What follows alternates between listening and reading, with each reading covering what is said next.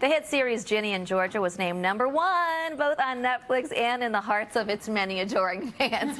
But it's not always peachy between Georgia, played by Brianne Howey, and her daughter. Take a look.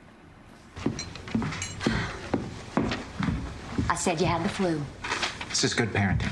Accio blueberries. Ginny, you need one? No. Accio syrup. You don't want to know? No. You're just gonna stroll in after a week with an air of mystique and zero explanation? Like Cher? Just let me write you a note. No, I'm fine. Bye, Austin. Bye, Paul. Bye, sweetheart. You have a good day, too.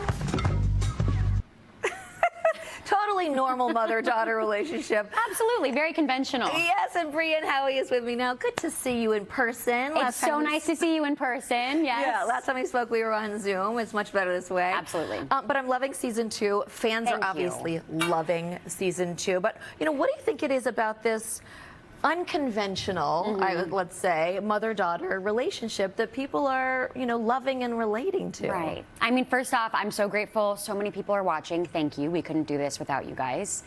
And I think people are recognizing themselves in these characters and these storylines. And their flaws, yes. right? The more representation, the more we can normalize these situations, take shame away, and I think it makes people feel less alone. Yeah.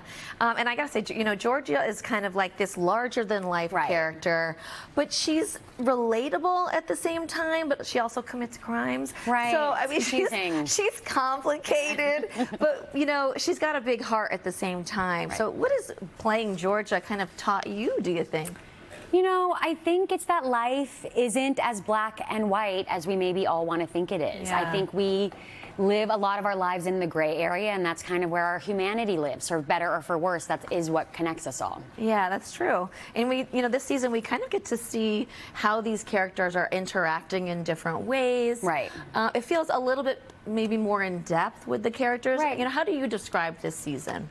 Oh, I would describe this season as a roller coaster. It sure is. There's a lot of fun new character pairings, a lot of fun new dynamics that bring to light new personalities for each character in a way. You see a whole new side of almost every single character, and a lot of fun new duos. Yes, relationships are changing. That's fun to watch too. But we have to talk about your wardrobe. First of all, I'm obsessed with your wardrobe. I watch and I'm like, I wonder where that's from. I wonder where I can get that. They nailed it. They always do. Nice. You must have to like want to take those things I know, it's so home. hard. We're not allowed to until everything's done. Oh. And we obviously want to keep going. So for now, everything stays put. Yeah. For now. But you tweeted about your character's similarities with Megan, the killer doll. Right. I mean, did you see this immediately, or did somebody point this out to you? Somebody tweeted that at me, and I died. I loved it so much. I think it's so spot on. The coats, the collars, the high waist. The killing. Yeah, I mean, they both definitely have a diabolical streak. So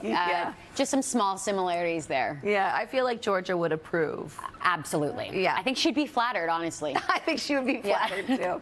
But you were on Jimmy Fallon, and you were sharing this story that when you ran into Hugh Jackman and one of his kids, and he said, you know, say goodbye to Brianne or whatever, because she's going to be a big star someday. Has he reached out? Have you heard from him? Oh my gosh, no, I have not heard from him, or no, not yet at least. I mean, it'd be nice to have him on season 3 of Ginny and Georgia, don't you think? Oh, I feel like we should now just that's put a it out good in the idea. universe. You know, throw another one in the mix. Yeah, why not? Yeah. But you also competed on Celebrity Jeopardy. I actually told my producers about this morning, because I was like, I just saw her the other day on Celebrity Jeopardy. You did? I did see that. Oh my God, okay. I mean, nerve-wracking, Yeah, right? to say the least. Look, it was way more fun once I got there, and of course it was all in the name of charity, and I'm so grateful that I had the opportunity.